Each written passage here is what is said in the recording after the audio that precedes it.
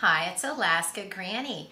If you're concerned with long-term food storage, one of the ingredients you may want to make sure that you're stockpiling is salt. Salt is something that we're always hearing in the American diet. We have too much of it, but that's because a lot of the foods that we eat are processed. We go out to eat, we buy things that are already pre-made, and they're loaded with sodium.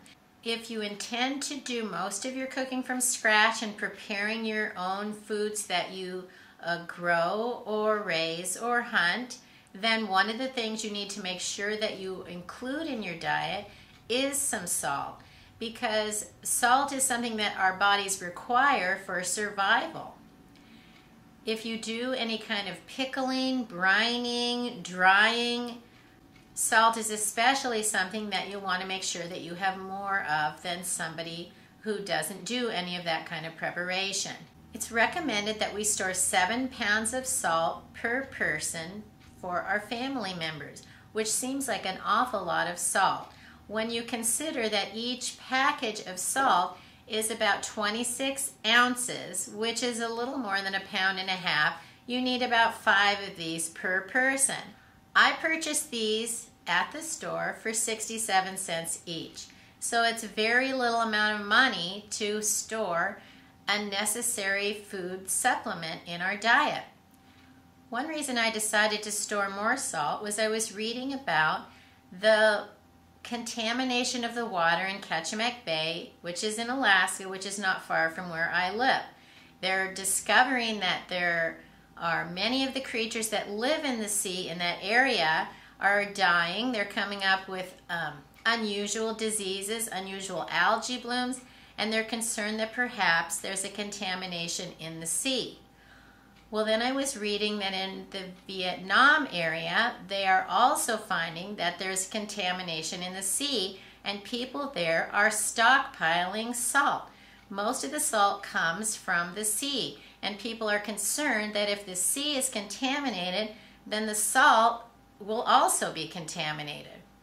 So it seemed to me like it was a proper time to stockpile something to make sure that I have enough, so that no matter what happens, I'm going to have enough salt for my family.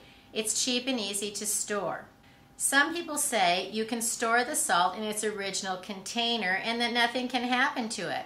Well, I'd be the first one to tell you that that is not very good advice. The packages are cardboard. If any moisture gets in it, your salt will be ruined. I also had a friend who had their pantry infested with pantry bugs. Now, you would think the bugs are not interested in the salt, but they got into everything, including the salt, and it was all ruined and needed to be thrown away. I don't think you want to stockpile food and find then, after all of your expense and effort, that it is not usable. So one of the things that you can do is take a canning jar, pour in the salt, and simply put on a lid. You don't need to do anything else. You're trying to seal off the air.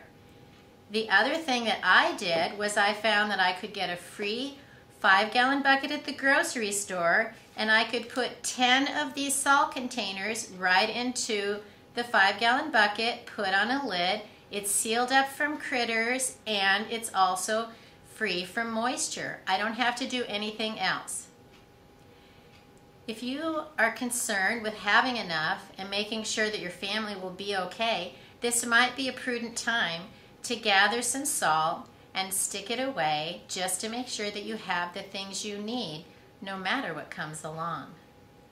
Learn more at alaskagranny.com. Please subscribe to the Alaska Granny channel.